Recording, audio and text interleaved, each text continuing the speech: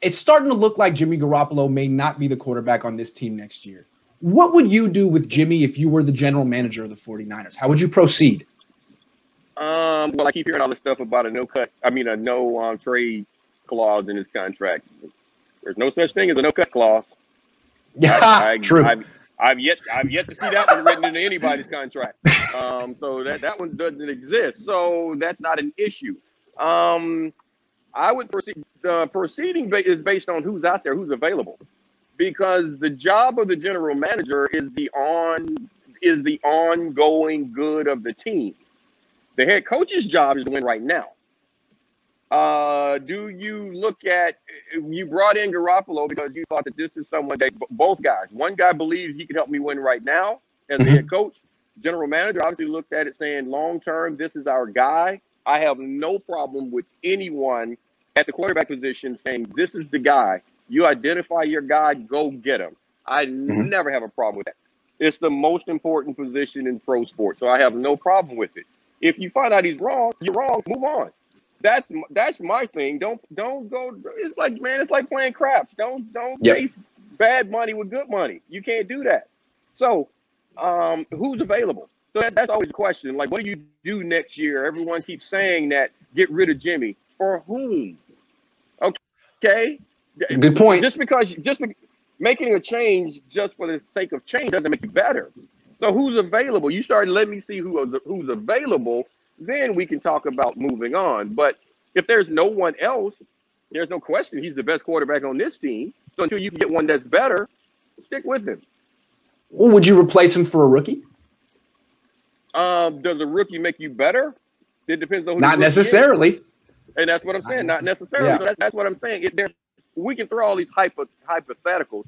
I only replace him if I get a better player. Yeah. It's that simple. If I can get a better player, then that's it. That's every position. That's football. That's the way I was raised as a Niner. You better be better tomorrow because we're looking for somebody better than you today. That's football. Eric, what if you had just signed a 6-year extension? You have no worries about job security, and you feel you can do whatever you want to do. Do you get the rookie quarterback that you've always wanted and say, you know what? I'm going to start him. What are you going to do? Fire me? Well, that's the NFL. Yes, you'll get fired. First of all, there's no such thing as a 6-year deal in the NFL. Every deal is a 3-year deal. That's it. The average career in the NFL is 3 years. Yep. For players. That's just the way it is. There is no luxury of this long-term deal. Everything is evaluated every 3. Doesn't matter if you're the coach, the cook, the quarterback. No one gets a free ride. So you can't look at it that way. It's a performance-based business. So you're coming in, you got your new deal. You still have to win, or you're going to be unemployed. You'll be making money, but you won't. But you're going to be unemployed. And the money's there. That's a given. Guys want to do the job.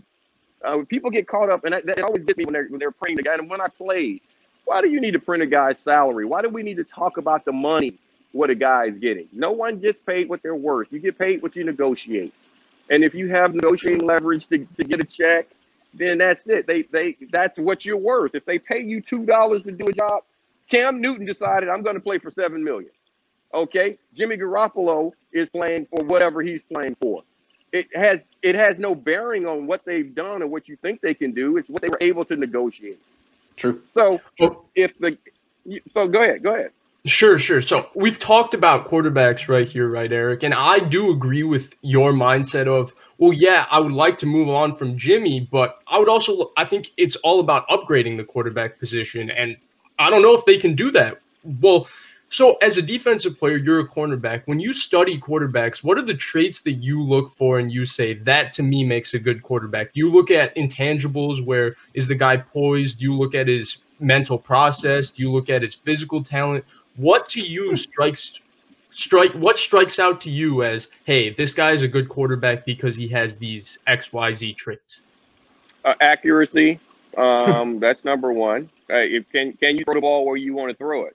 That's the most important thing. And all the other tangibles and everything that people always get into. This guy's a winner, and this guy, you know what? He's when he walks into a room, everyone lights up, and they're all going to follow him.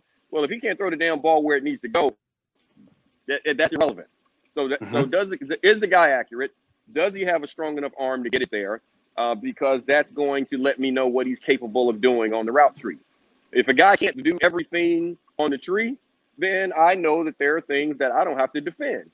It's that simple. Yep. I don't know what you're going to do, but I know what you're not going to do. And that's the first thing you do as a defensive player. I want to start to eliminate things, because remember, as a defensive player, it's about reaction.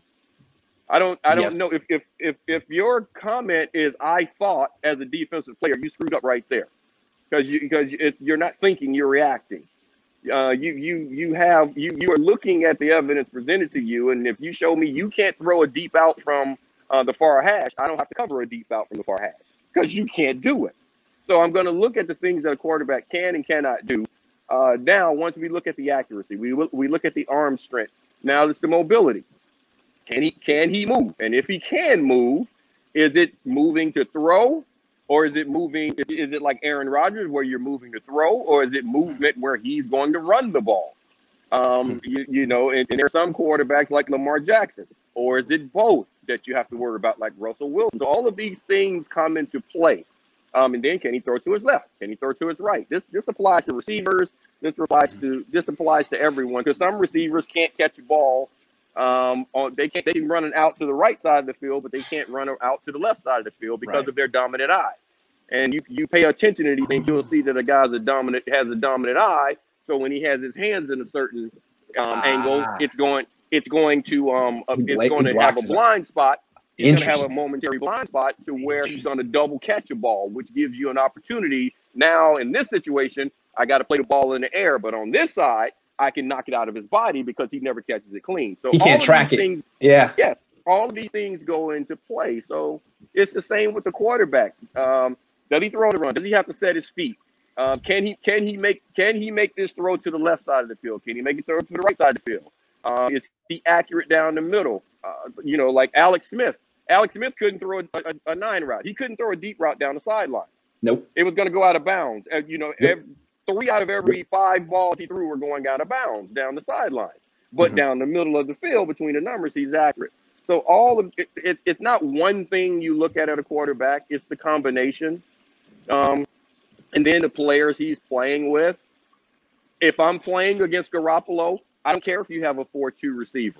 I don't care, because he can't throw it that far. I'm not even worried about a guy running past me, because I know the ball won't get there. I'm looking for the ball. There are some quarterbacks where I got to play the man. There are some guys where I can play the ball because the guy's arm's not strong enough. So all of these things come into play, man. It's not just one thing that you look at. It's the player, the same way they're looking at you, what you're good at and what you can't look at. Remember, guys are pros. It's so interesting to hear a DB's perspective on a quarterback.